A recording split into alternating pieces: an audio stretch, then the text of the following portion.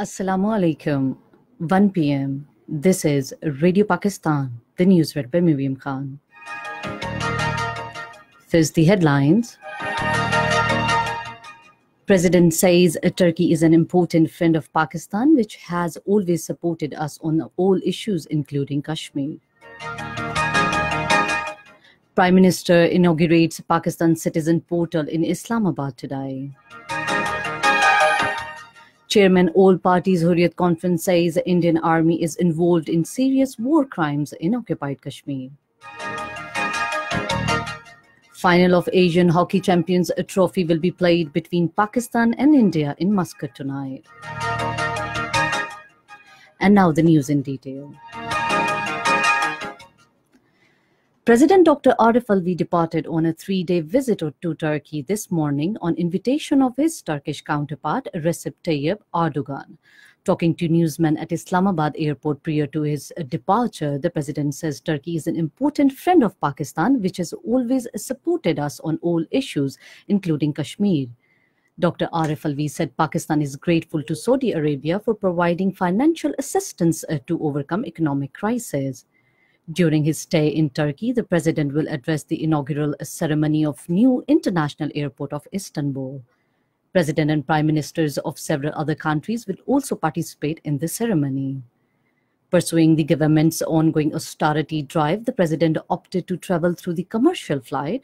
Settling aside the protocol, the president himself got his luggage security screened and went through the immigration process after waiting his turn in the queue. Prime Minister Imran Khan inaugurates a Pakistan Citizen Portal today. Pakistan Citizen Portal has been set up at the Prime Minister's office with an aim to timely address the problems of the people and get back their feedback. The portal will be used to send complaints and suggestions to the Prime Minister's office directly. The Prime Minister's office will oversee the process of addressing the public complaints and implementation on recommendations. The announcement of registering the complaints will be made with the inauguration. Foreign Minister Shah Mahmood Qureshi says creation of a South Punjab province is necessity which cannot be ignored. Talking to a newsman in Multan today, he said that establishing a separate province in South Punjab is a part of PTI's manifesto. The Prime Minister said a committee has been set up on the issue to develop the political consensus, as no single party is in the position to bring the constitutional amendment to pave the way for the creation of the South Punjab province. At the United Nations, Pakistan has reiterated its commitment to valiant struggle of Kashmiri people for the UN recognized right of self-determination is a firm and long-lasting. Speaking at a meeting held at Pakistan House to mark the 71st anniversary of India's massive invasion and occupation of Kashmir known as Black Day, Ambassador Malia Lodi said Pakistan will continue to extend diplomatic, moral and political support to their legitimate cause. The envoy, while denouncing the large-scale brutalities being unleashed by the Indian security forces in occupied Kashmir, said every day of Indian occupation is a Black Day. Chairman All Parties Hurriyat Conference Syed Ali Gilani says Indian Army is involved in serious war crimes in occupied Kashmir. In a message to participants of the conference organized by the Pakistani American Society of the New York, he said human rights violation in Kashmir perpetrated by the Indian Army with the legal immunity has provoked the international humanitarian action in other international disputes. Syed Ali Gilani demanded an inquiry into these war crimes by the neutral agency like the United Nations.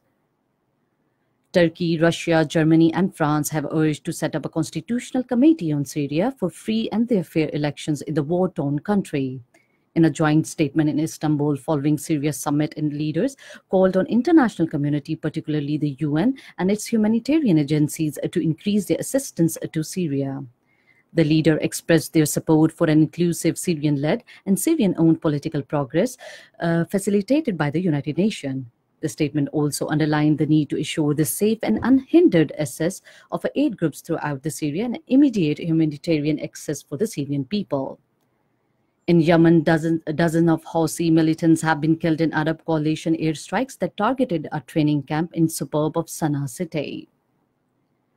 In Mali, 2 UN peacemakers have been killed and several others injured in an attack on United Nations base in the northern Timbuktu region. In a statement, the head of the mission, Mahatmat Saleh Anadif, condemned the attack and called for the arrest and prosecutions of the attackers. Final of Asian Hockey Champions Trophy will be played between Pakistan and India in Muscat, while the third T20 cricket match between Pakistan and Australia will be played at Dubai tonight. And that is the end of the news. For more news and analysis, log on to our website radio.gov.pk and also watch live video streaming of bulletins on the link facebook.com/Radio Pakistan News Official.